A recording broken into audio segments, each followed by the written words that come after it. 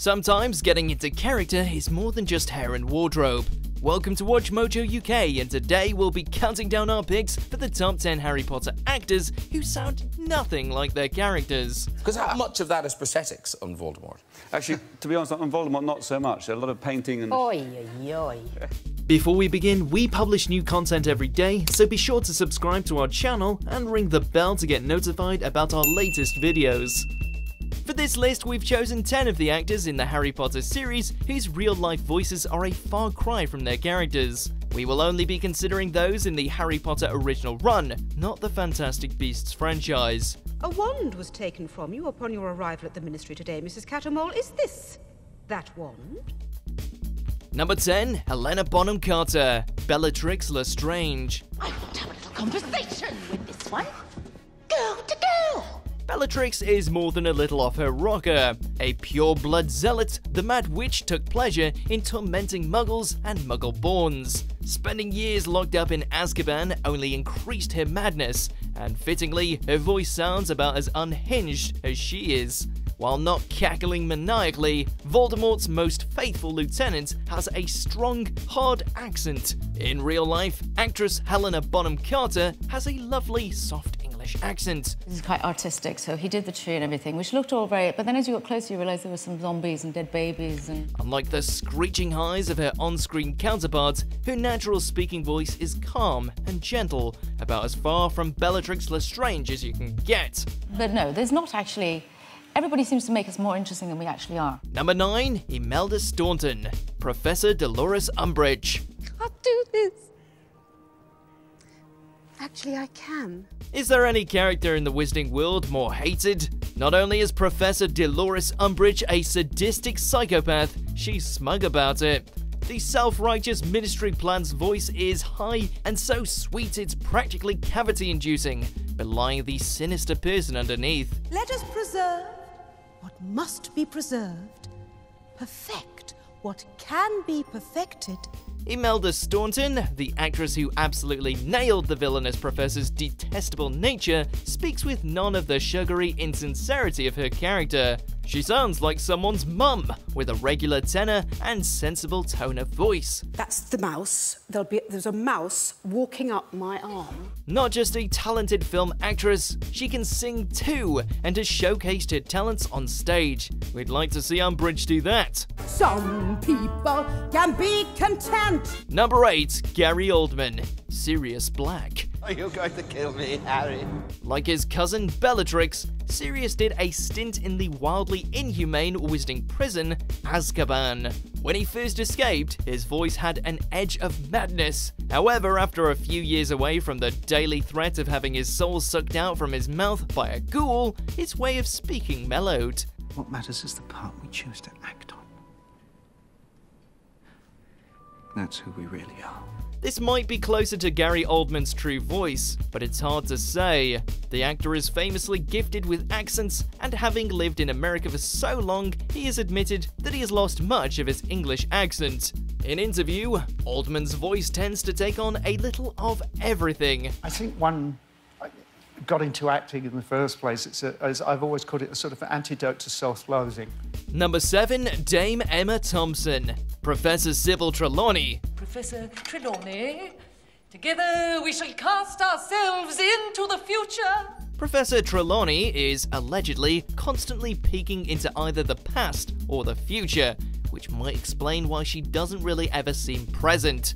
The flighty divination prof is grandiose and ostentatious, as is her way of speaking, often making sweeping gestures and proclamations. Her wacky and jumpy antics are quite a bit different from actress Emma Thompson's more reserved style. Oh, God, I'm exhausted now. I'm exhausted. Thank you for coming back. Oh, I'm so glad and happy to see you. Although she got a start in comedy, in recent years, she has made a name for herself in more dramatic roles. The poised and elegant actress's voice has none of the panicky energy of her character. They're called Sir.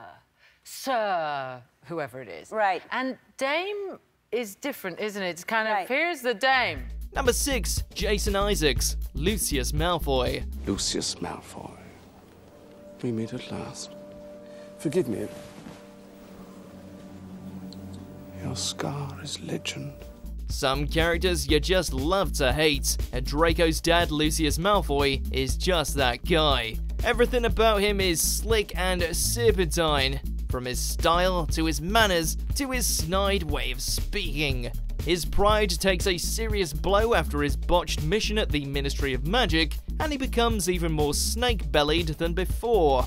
In real life, actor Jason Isaacs has none of the haughty sneering or disdainful tones of Mr. Malfoy. I mean, when people start watching it, they can't stop, and so many people watched all 8 hours.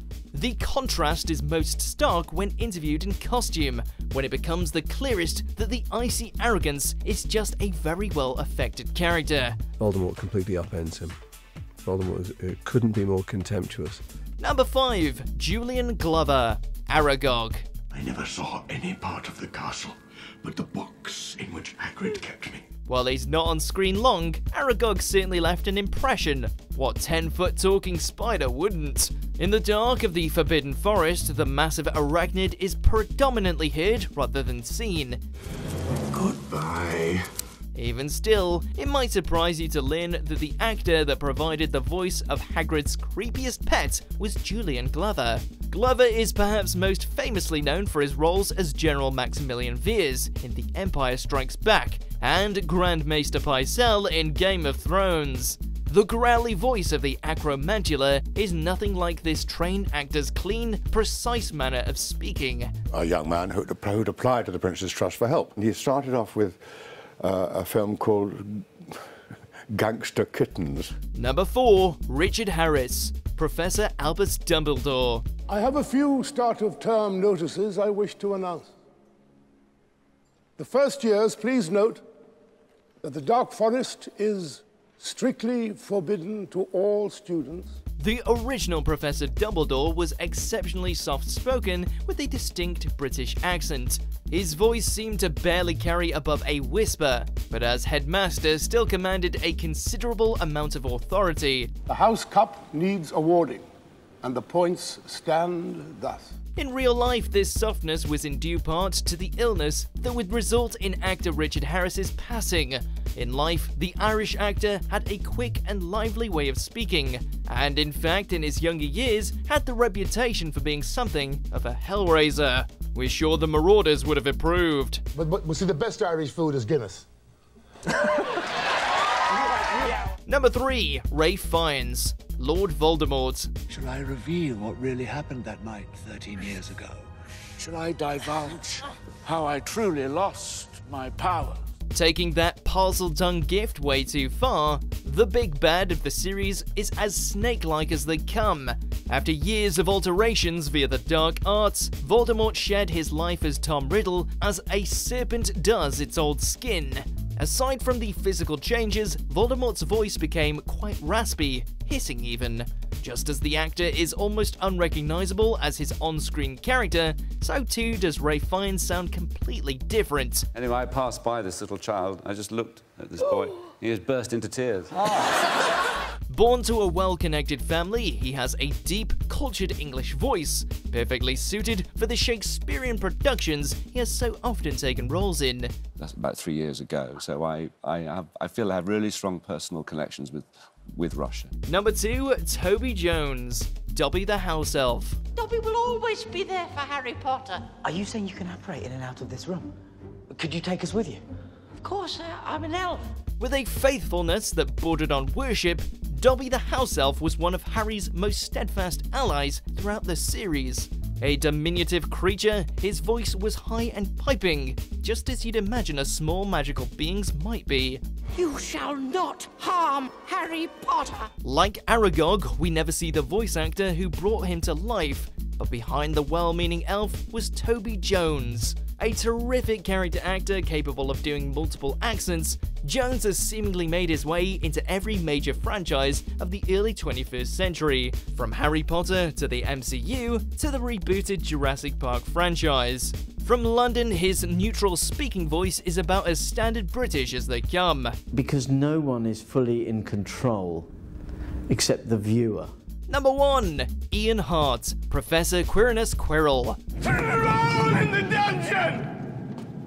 Even Quirrell doesn't sound like Quirrell. When Harry first meets the dark arts prof with the worst case of dandruff around, he is timorous and stuttering. He later discovers that this nervous tic was an affectation to avert suspicion, seeing as he had Voldemort dug into his cranium like another and absolutely worst kind of tic. Kill him!